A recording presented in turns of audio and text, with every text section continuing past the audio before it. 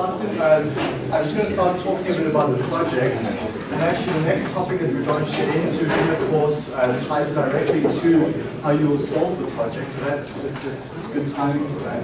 And then on Friday, Emily Nichols from Consensus will be there. Emily took the course 63 in 2010, and I taught it for the first time. And she's going to be talking about the projects that she and Holly had done, and just kind of set the stage for what's required of the course project. So we're going to see this topic of design experiments come up this week for the rest of the course actually on DOEs.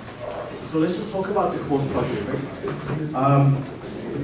I will illustrate what we're looking for in the project by an example. So here, the first thing to be clear on is what's my objective. So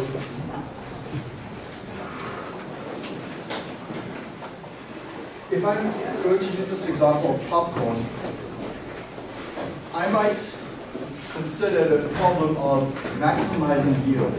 So my aim is, or my objective,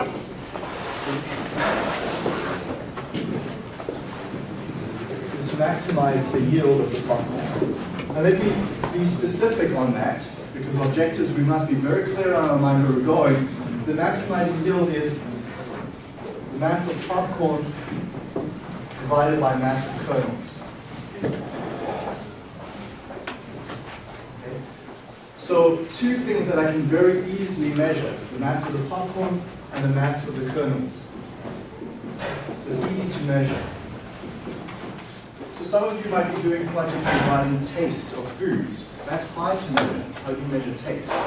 Some of you might be growing plants, measuring the height of the plant, or the width of the leaf. Easy to measure. Absorbency of paper towel. How do you measure that? Some of you might be doing experiments that you hope to look at something in your lab. And usually in the lab, we've got some good qualitative measurements. Time for something to occur, for example. Okay, so when you think of a project, it's open-ended. You can pick an area that's of total interest to you, and that's desirable.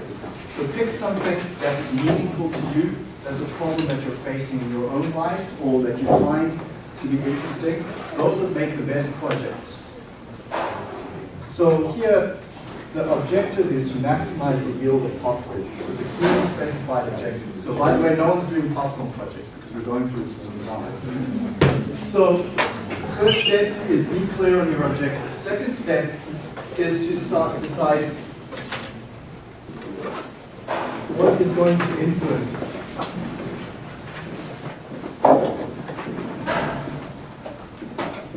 Some ideas, what might influence the yield of popcorn?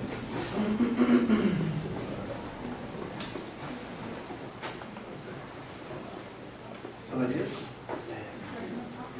Random popcorn? Someone mentioned time. What specifically about time to pop? I'll refer to that a little bit. Time that we're going to apply in good source. The heat source type.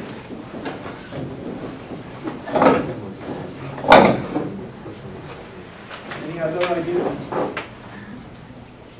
Who's made stovetop popcorn? Back in the day? No microwave popcorn. Let's just talk about popcorn making the stove. What do you do? Come on. No one's made stovetop popcorn. Butter or oil? Butter or oil, so your oil type. Or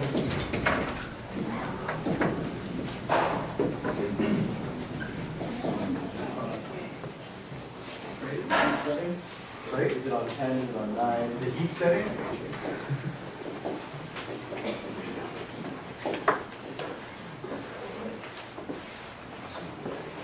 Gas stove, electric stove might be another one. Induction. Is my pan copper or is it aluminum?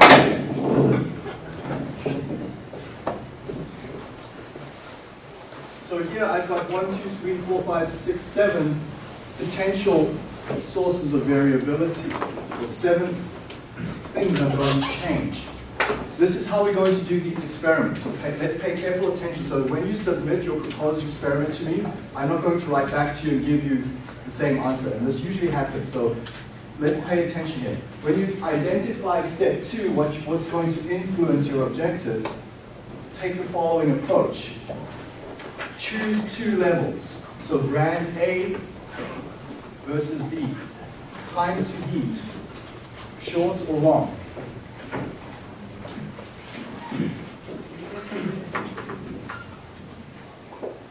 Heat source type. Okay, that could be here, gas or electric actually. So we're down to 6. Oil type, butter or oil. Heat setting, low, high. Copper or aluminum. Okay, so choose binary levels. That's how we're going to do experiments in this course initially, is we're going to look at binary levels. We do not have the time to look at 3 levels or 4 levels. We simply look at binary levels for now, and you'll quickly see how this scales up to multi-levels. Next important step, make sure that you can do all possible combinations. So here, I've got brand A. I must be able to run brand A at short heat with gas using butter on a low heat setting in a copper pan. I need to go through all possible permutations. How many are there? For 1, 2, 3, 4, 5, 6 factors at 2 levels, 2 to the 6 experiments. That's 64 batches of popcorn you're going to be making. Okay? You must be able to make all 64 combinations. So sometimes people pick experimental variables which you cannot possibly combine. So make sure that all possible combinations. You're not going to make 2 to the 6 batches of popcorn. That's going to be costly, and you're going to feel sick afterwards. So we will learn how to do what are called fractional factorials. I will teach you how to do a reduced number of experiments, but still get most of the information out of it. So you'll save time and money. So we're going to learn, and you will do this in your project, well, how can I do this maybe in 16 experiments, but still uncover the same amount of information, similar information. So that's part of the project. When you propose your project to me, step 1, make sure your objective is 100% clear. What are you going to measure, and how are you going to measure it? So 2 things, what and how. Second step, what are you going to influence and vary? You may even decide, well, there's so many things that influence it, but I'm going to hold certain factors constant. So step 3 then is, what is going to be held constant?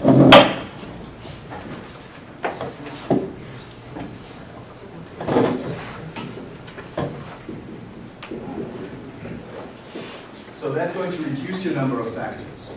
You may decide, well, you know what, I don't think that there is going to be a significant difference between copper and aluminum, so I'm going to take that out.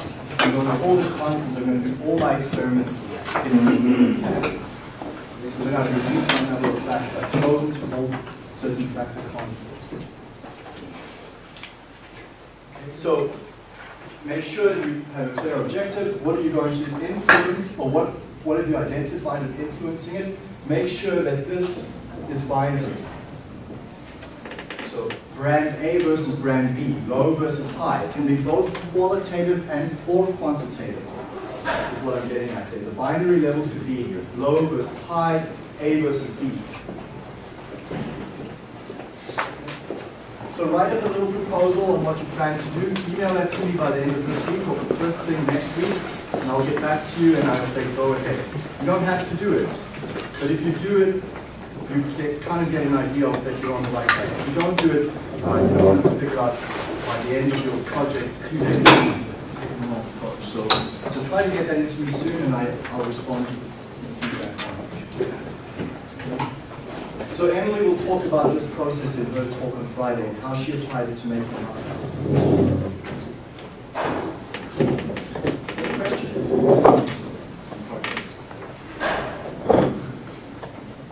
So you're definitely going to have more questions in the next class or 2. So today's class we will look at some topics of linear regression. We'll look at multiple regression, And on Thursday's class, we'll start to introduce designed experiments. So print out the DOE notes on the course website between today and Wednesday. And we'll start going into that section on Wednesday, Friday, then Emily will talk, and then we'll get into DOEs proper next week. So let's go switch back to this topic here of linear regression. If I go back a few slides, we're investigating our linear model. So we've built our model, and we'd like to improve it. Some of the things we may notice is that our residuals are not normally distributed. So we spoke about the implication of that last class and how to detect it and how to deal with it. So normally distributed residuals are important. We also looked at non-constant error variance. How to detect it. In a spot we see a fan shape perhaps, or some irregular distribution in residuals. How do we deal with it? There's several alternatives over there. And the next topic we're looking at is independence. So the third topic is lack of independence. I spoke a bit about time series analysis, the autocorrelation function, and how we can use that autocorrelation function to quickly make sure our data are independent of each other. And then we ended off last class by talking about this fourth potential problem with linear models, and that's if there's non-linearity in our data. And for chemical processes, we had mentioned that over a large enough range, we expect to see nonlinearity. It's totally expected that over wide ranges in our processes, we'll deviate from linear assumption. But if we're operating in a narrow window, which for most chemical processes we like to do, we don't like to move our processes all over the place. We like to keep them operating in a fairly defined window. We may find that we're fortunate that that process is actually linear in that range, and so using a linear approximation is quite okay. But we want to be able to detect when it's not okay. And here I've plotted x versus y. We can see there's a bit of an arc to the data, even though we've gone and fit a straight line. These residuals are all above the regression line, these residuals here are below the regression, and those are above. So we definitely expect to see some sort of structure in our residual plot. That becomes far more apparent when we do show residuals on my y-axis versus x on the x-axis. I could obviously flip this around, it doesn't matter. The key is that I see, what am I looking for in the residuals? What should I expect to see in the residuals? Randomness, no structure. Here I'm seeing a clear structure. This blue line is not a quadratic formula that I superimpose on the plot. There's a beautiful function in R called lowest, which will superimpose the best fit of the line, and I'll talk about that in a minute. I'll show you how to use it. So the lowest curve has been added here for me. It immediately points out that there's some structure in my data here. If I plot residuals against y hat, similar structure is observed. Or y hat versus residuals. It doesn't matter which axis these go on. But the residuals are used on one axis and either x or the fitted y's on the other axis. So that's how to detect it. What can we do about it? Well, we can say, well, let me recognize that that model really is nonlinear. Let me go fit a model which incorporates a nonlinear term. We don't have time to go into nonlinear least squares in this course. Here I describe one possible crude approach that you can use right now to do that, and that's just following a brute force grid approach and evaluating your objective function of minimum least squares at every point in the grid. You pick the combination on the grid that gives you the lowest error. That's a crude and perfectly valid way of doing it. But there are some alternatives that we will investigate, and the first one is to transform either my x or y variable or both. And the approach here is to take my x or y variable and raise it to some power p.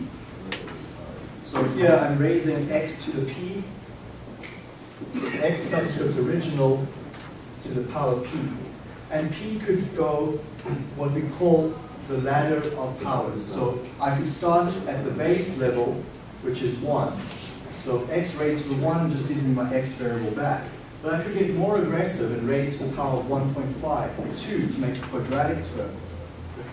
Or even higher still if I wanted. Or I can go lower and twist the curve the other way. So x will square it, the other way will take it, twist it the other direction. I can take it to the power of 0.5. which is the square root transformation, or I can take it to the power of 0, which I'll talk about in a minute, or to the power of negative 0.5, or the power of minus 1. That's going to invert the x. This is very, very common in chemical processes. We often find that one variable is inversely related to the other. The Antoine equation is a perfect example. Vapor pressure is inversely proportional to temperature. So let me not regress vapor pressure onto temperature, rather let me regress vapor pressure onto the inverse of the temperature. So I raise my x original, temperature, to the power of p minus 1. I can go to negative 1.5, negative 2. As I go away from this baseline of 1, I'm going more and more severe, either up or more severe down. This 0 corresponds to taking log of x. In terms of severity, 0 does what log of x would do. So you can't really take x to the power of 0, you just get a vector of 1s, but the log of the vector x can be taken. So we have to pay a little bit of attention here though when we do this. When I take x of my original variable, I log it, I have to make sure that every entry in x here is greater than 0. Okay, I can't take the log of a negative number. So one trick, if you want to call it that, is to take x original and bump it up by some constant offset c, shift your x up to make all your x's positive, then take the log of it and then regress onto y. Or have regress y onto that transform theorem. Okay, so often we see little tricks like that. And some of the software will do this for you automatically. They'll find the minimum c and they'll bump up all your data first for you. But just be cognizant of that.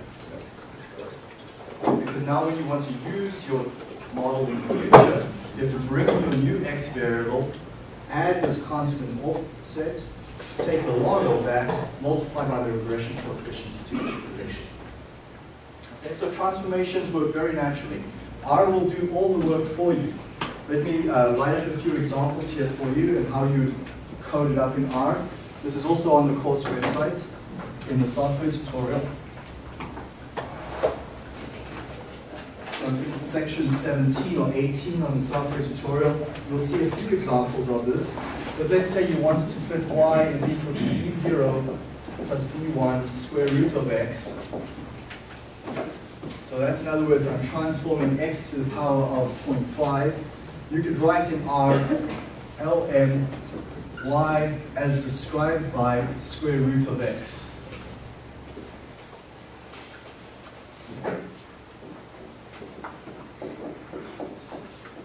And R will take the square root of x and use that to make its prediction of y.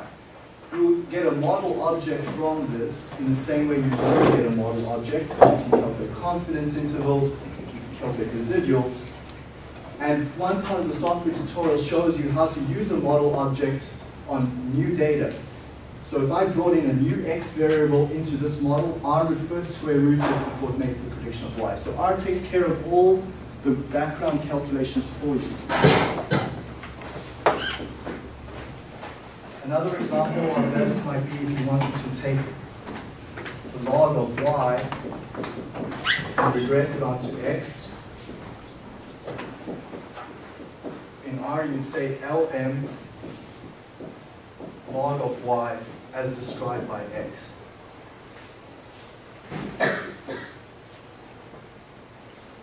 Or if you wanted to say y is equal to b0 plus b1 over x, so in other words, the transformation of x to the power minus 1, you might be tempted to say, and this is incorrect, so don't write this down, you might be tempted to say y as described by 1 over 1 divided x. Okay.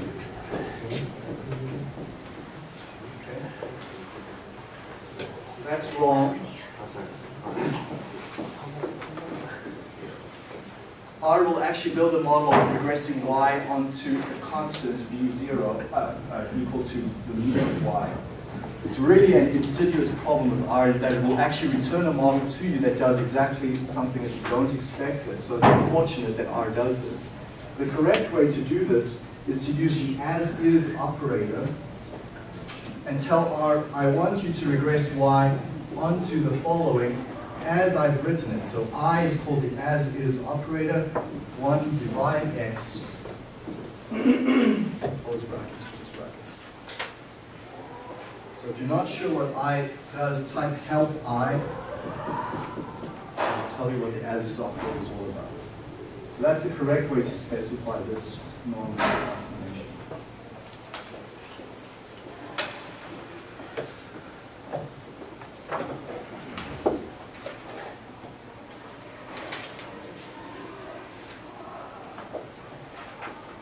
One other tool that you can use is you can first arrange your data ahead of time based on first principles knowledge. So I've given you this example already. In the Antoine equation, the temperature is inversely proportional to the log of the vapor pressure. So take the log of Y, take T and invert it and use those to make your predictions. Or if I have this model where a constant P is multiplied by a constant Q raised to the power X, I can first take logs on both sides. These ideas are not new to you. You've seen these in prior courses where we manipulate our data ahead of time. And so now my least squares model is the log of Y, my intercept is log of P, my slope coefficient is log of Q. Or if I'm trying to predict a model where I've got 1 equals 1 divided by a constant P plus Q multiplied by X, I'd like to estimate what the P and Q are. I can invert the equation and then transform that into a linear model. Okay, so any one of these approaches can be used when you're observing some irregular structure in the data. Let's take a look now as a summary of how you should go about fitting a linear model. First step is plot your data. We often jump quite past this, but you can get quite far ahead by just plotting your data. You're going to immediately see nonlinearity. So without waiting to see it later on, you can recognize right up here you may need to do a nonlinear transformation already. Plot your data. First, then fit your model. So LMY as described by X. Call that variable model. Always use the following two commands right away after it. Summary of model and the confidence interval of model. Use the summary to look at R squared, to look at standard error, to look at whether the coefficients are significant or not from the confidence interval. Visualize your data. So plot X against Y. Here's the lowest function I was referring to earlier. So plot XY will generate a plot and put it on the screen. We now want to superimpose an extra line onto it, so we use the lines function. The lines function will superimpose on the existing plot. What are we going to superimpose? Show me what we would call the non-parametric regression smoother, the lowest, is a shorter way of saying that. What it does is it's quite nice. It takes as parameters the same order that you're plotting, X against Y. So it's going to take X and Y and it's going to build a smoother internally that smooths X and smooths Y and fit the smoother on top of that.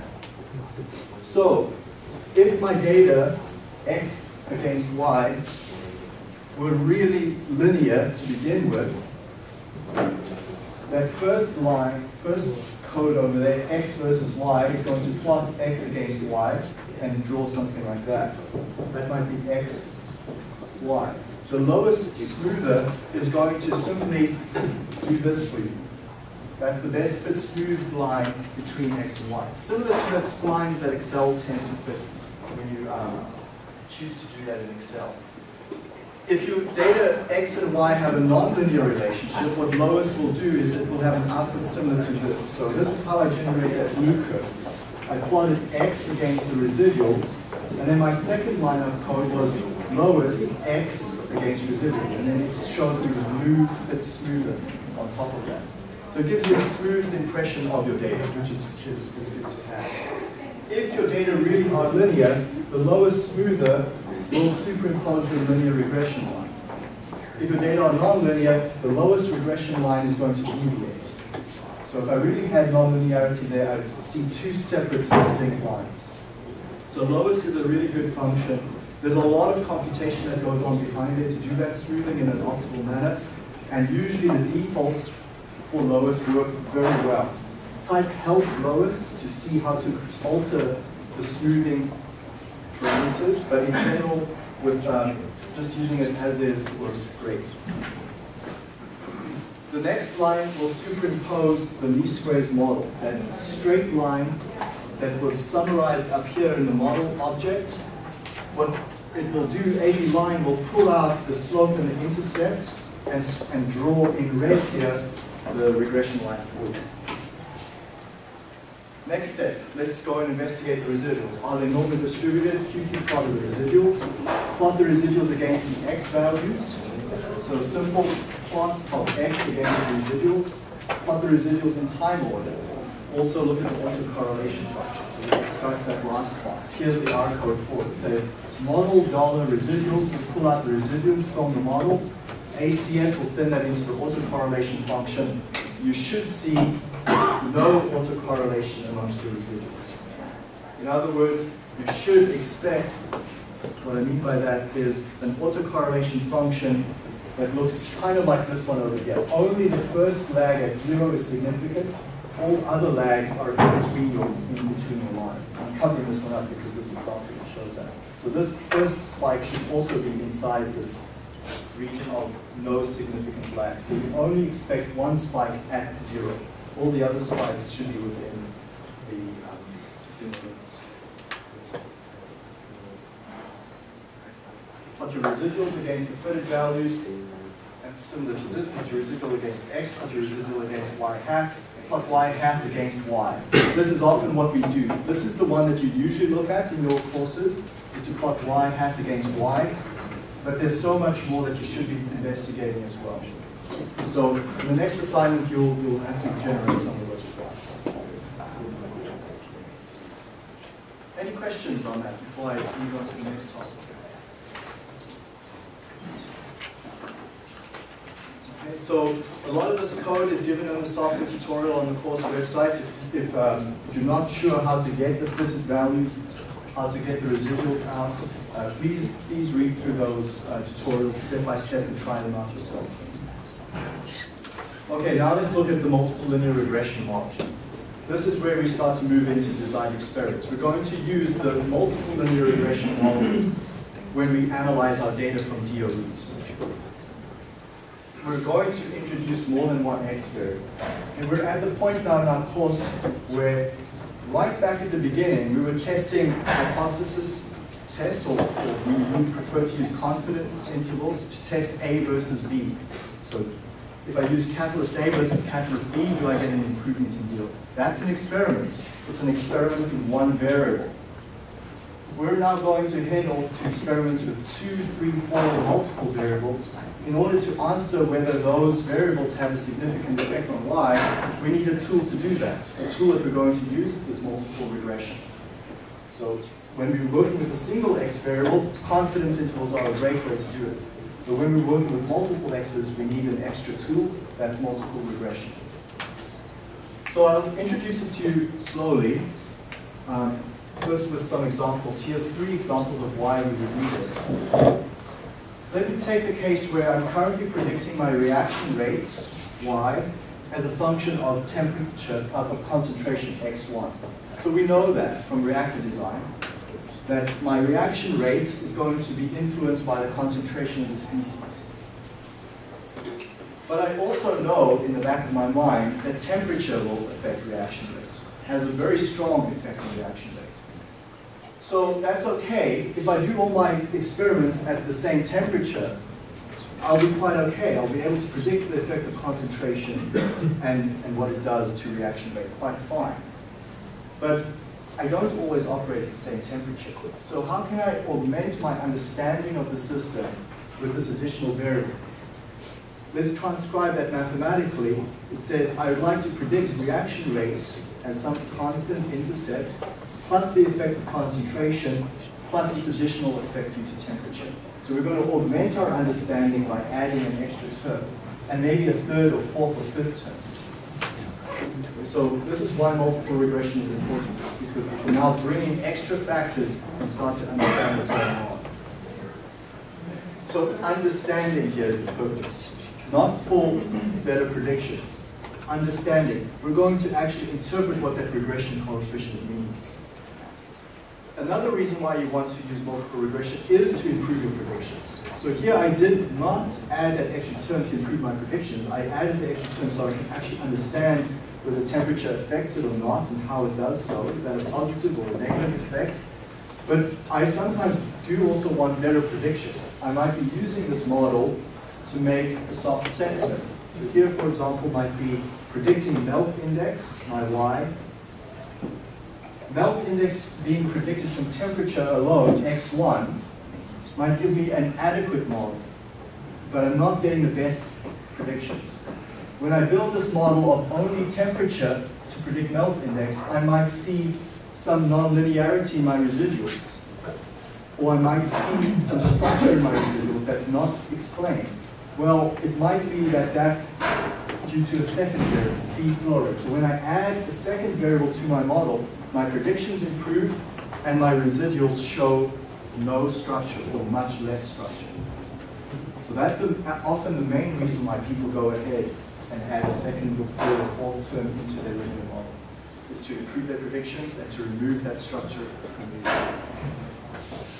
And then we'll see finally here that if we're operating a process where there's a discrete variable, an integer variable, such as mixing tank A versus mixing tank B versus mixing tank C, I will need to have more than one term in my model.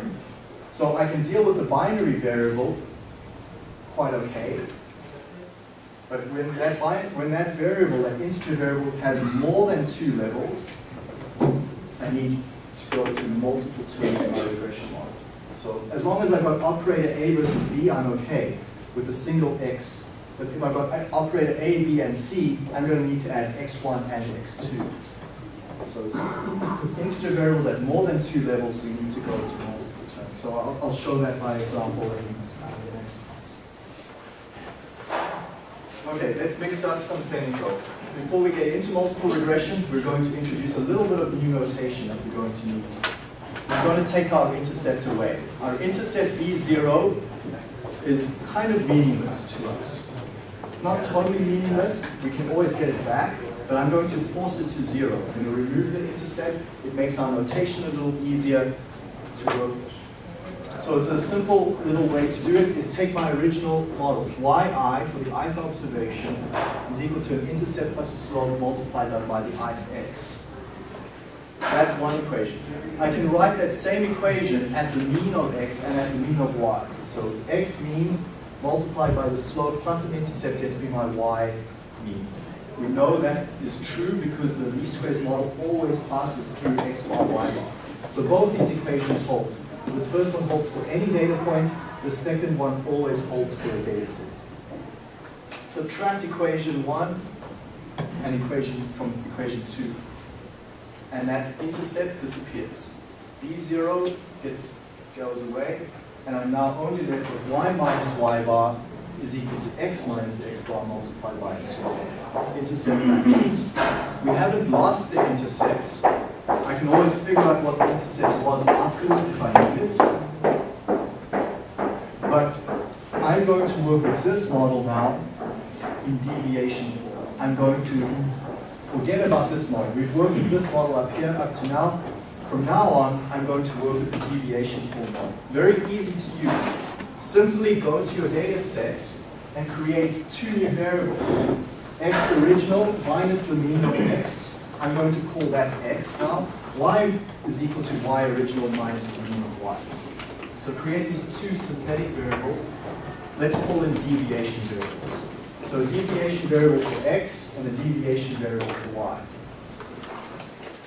The mean of this x, this new x up here, and the mean of this new y is 0. Both of them have a mean of 0 after creating a new deviation.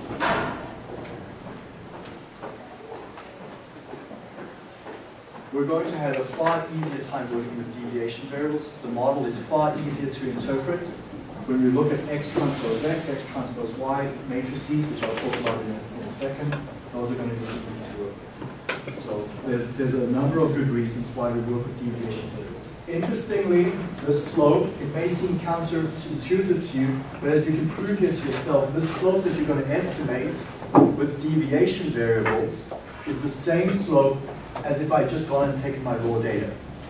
Okay, so this V1 on this model is going to be the same as the V1 up there. So no, you're not going to get different numeric values. It's just going to make our life a lot easier afterwards on the interpretation. And that's the key thing, is interpreting our models. If you want to see it algebraically, you can work through this up here. But what I'm saying is, let's take a look at multiple regression. So now I'm going to not have just a single x variable. We're used to y is equal to b beta 1 x1. Now let's add a beta 2 x2 up to beta k xk. So let's use this terminology k. Lowercase k represents the number of slope coefficients in my model. So I've got a beta 1 slope coefficient, a beta 2 slope coefficient, up to beta lowercase k slope coefficients. Each one of these slope coefficients gets multiplied by an x. So if I was working for the case where I was maybe using temperature as x1 and concentration as x2, beta 1 will be the effect of temperature, beta 2 will be the effect of concentration. x1 will be temperature, x2 will be concentration. I've only got those two that I'm using to predict y. So in that case, k is 2, lowercase k is 2. And I can write this equation out for every single observation. For my ith observation, yi, I've got xi for variable 1, xi for variable 2, up to xi for variable k. So let me take this equation for one observation and write it in matrix form. So this first equation here is identical to the second equation, just in matrix form. Let me make that matrix notation explicit. Xi transpose times a vector beta. So I've got k slope coefficients, I have k terms of x. So my raw data here is x multiplied by the slope coefficient. It's used to predict y later on. So that's the notation for one data point. If I had to write that for every data point that I record, I've got y1, y2 up to y lowercase n.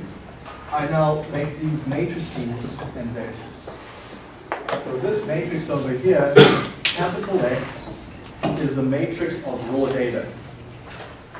Here's the key distinction. People often flip this around. Every row in matrix X represents a data point. Every column in matrix X represents a variable. So column 1 might be temperature.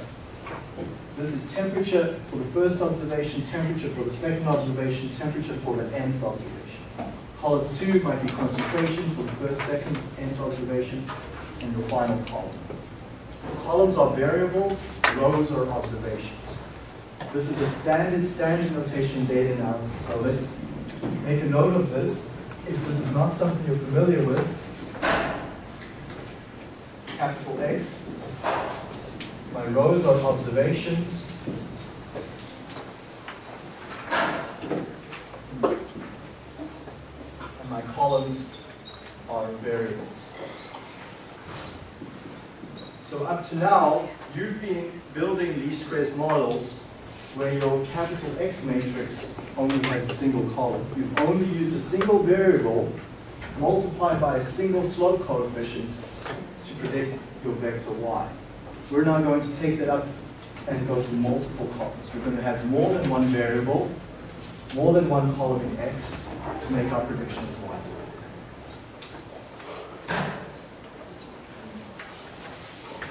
And if you write that in matrix form, our least squares objective function converts over quite naturally. My least squares objective function is to minimize the sum of squares of errors. So my error is y minus xb. E transpose E is a natural way to write sum of squares of the errors. So this is something that's important.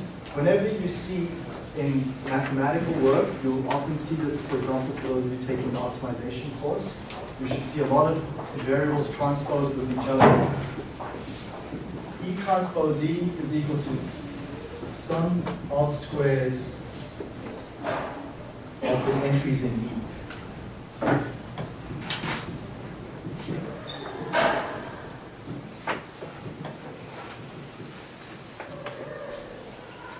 There's another interpretation to this that's equally important.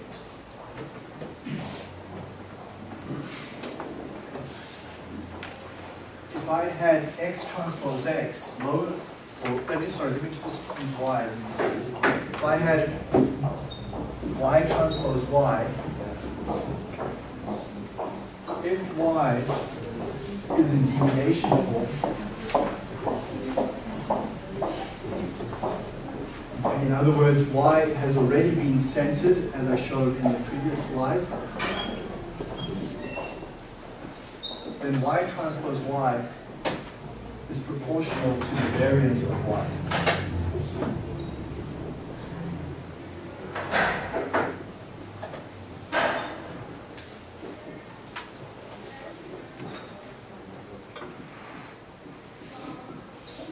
And the reason for that is quite straightforward. Y is a vector in deviation form. If Y is in deviation form,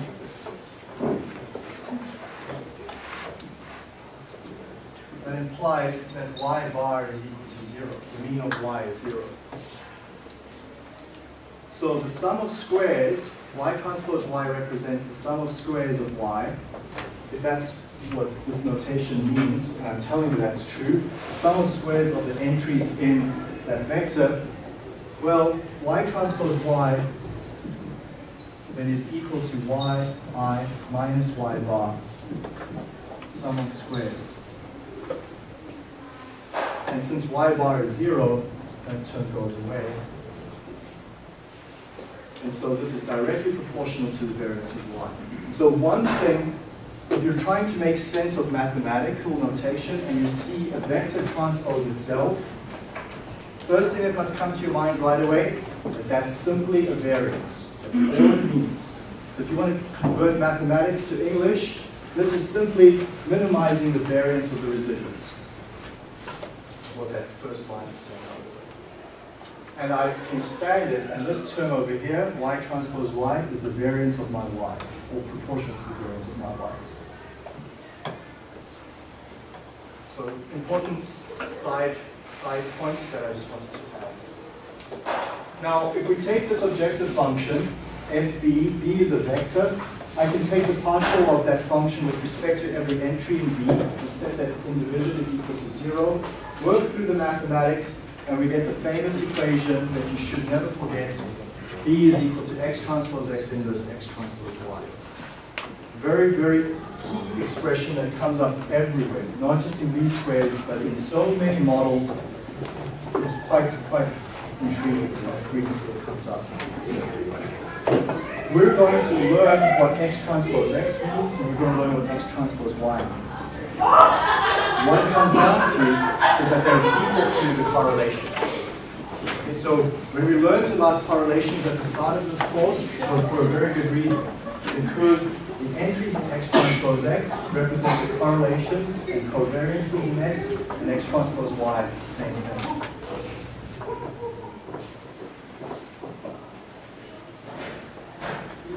Let me just, I'll jump over this slide, I'll come back to it next class, but I did want to end off here with an example where we look at that. So let me take a case with two variables.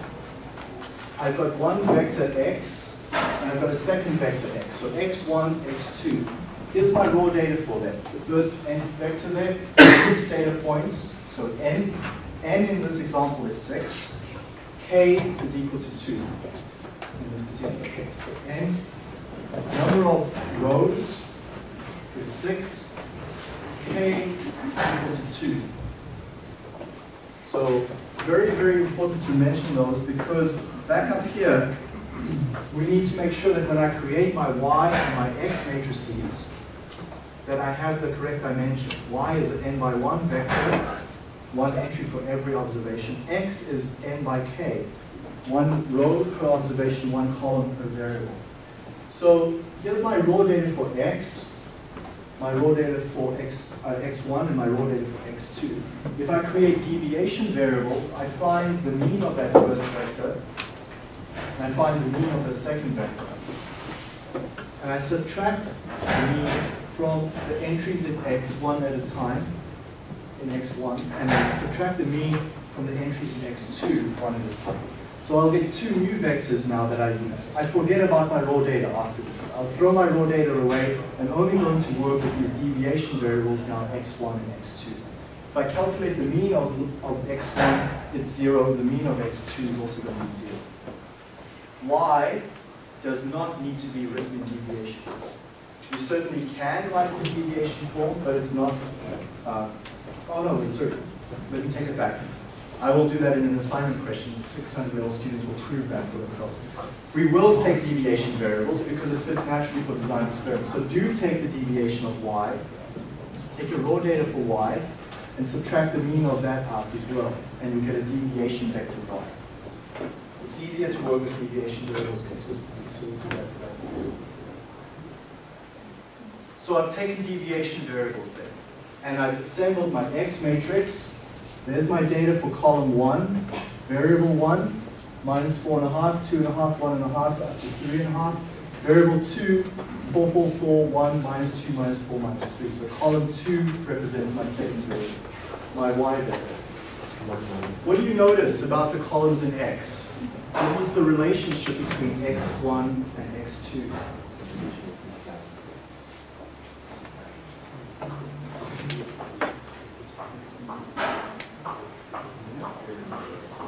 Inverse relationship, and it's far more apparent once they're in deviation form. Notice how quickly it jumps out at you, how these are inversely correlated.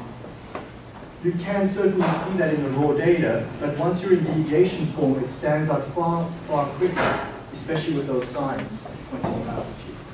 So as x variable 1 goes up, x variable 2 goes down. They're negatively correlated with each other. What is the relationship between x1 and y?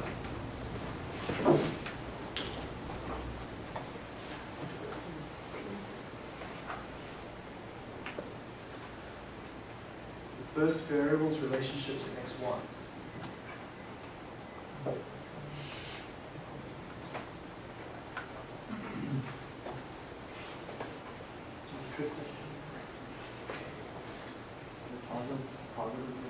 Positively related. As x1 goes up, y goes up. The relationship between x2 and y, inversely correlated as well, or inversely correlated. Okay, so as this goes from high to low, this is going from low to high. So a negative relationship between x2 and y. Take a look at X transpose Y matrix.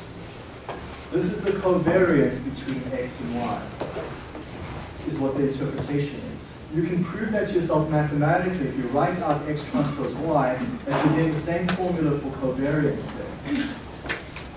The first entry is positive, indicating that X1 is positively correlated with Y. The second entry is negative, indicating the second column in X has an inverse relationship to Y. So that comes out right away in X transpose Y, even though you may not have seen it in my raw data. Here you see it because my raw data are sorted.